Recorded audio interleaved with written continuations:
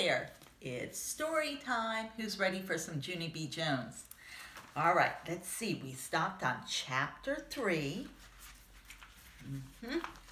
Oh yeah, the stupid smelly bus.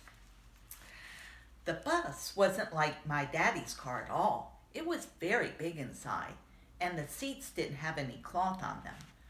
The little curly-haired girl was sitting near the front, and so I tapped on her.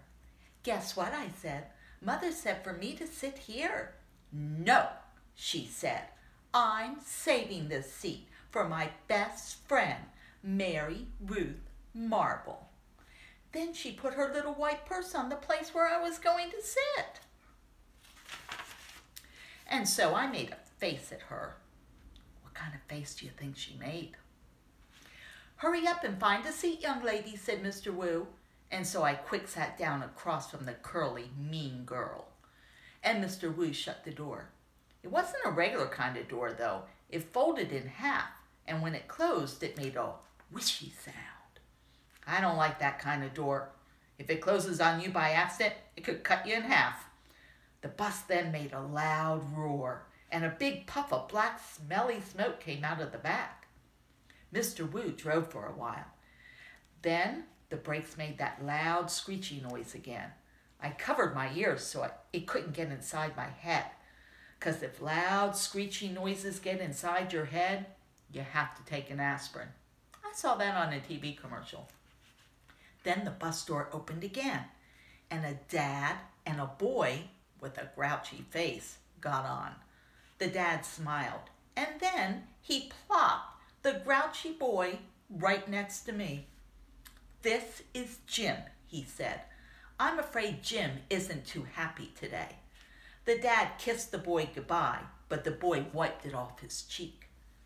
Jim had a big backpack. It was blue. I love backpacks. I wish I had one of my very own. Jim's backpack had a lot of zippers. I touched each one of them. 1, 2, 3, 4, I counted, and then I unzipped one. Hey, don't, yelled Jim. He zipped it right up again. Then he moved to the seat in front of me. I do not like that, Jim. After that, the bus kept stopping and starting, and lots of kids kept getting on, loud kids. And some of them were the kind who looked like they could be meanies. Then the bus began getting noisy and hot inside, and the sun kept shining down on me through the windows on my fuzzy, hot sweater. And here's another hot thing. I couldn't roll down my window, and so I just kept getting hotter and hotter. And it smelled on the bus, too. Ooh, the bus smelled like an egg salad sandwich.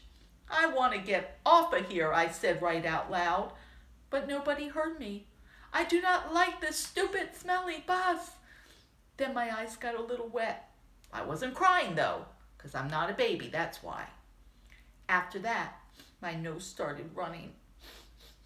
Then I stayed on the bus for what seemed like 3 hours, until finally I saw it. A flagpole and a playground.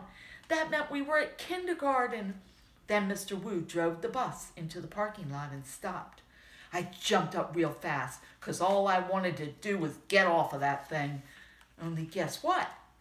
That meanie Jim pushed right past me. And then the curly-haired mean girl did too. And then people started squishing me real tight. And so I pushed them away, and they pushed me right back, and that's when I fell down. And then someone's big shoe stepped on my skirt. Stop it, I yelled. That's when Mr. Wu hollered, hey, hey, hey. And he picked me up, and he helped me off the bus. Mrs. was waiting for me, just like my mother said she would be. Hi, I'm glad to see you, she called. I ran right over to her, and I showed her the footprint on my skirt.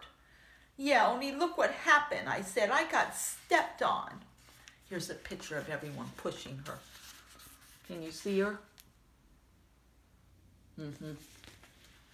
I got stepped on, I told Mrs. Mrs. laughed. Don't worry, Junie, she said. It'll come off. After that, I folded my arms and I made a frown at her, 'cause guess what? She did it again. She forgot the B in my name. And that's the end of chapter 3. Let's peek at the title of chapter 4. Me and Lucille and some other kids. So when you come back after spring break, we'll read chapter 4. Okay? See you later.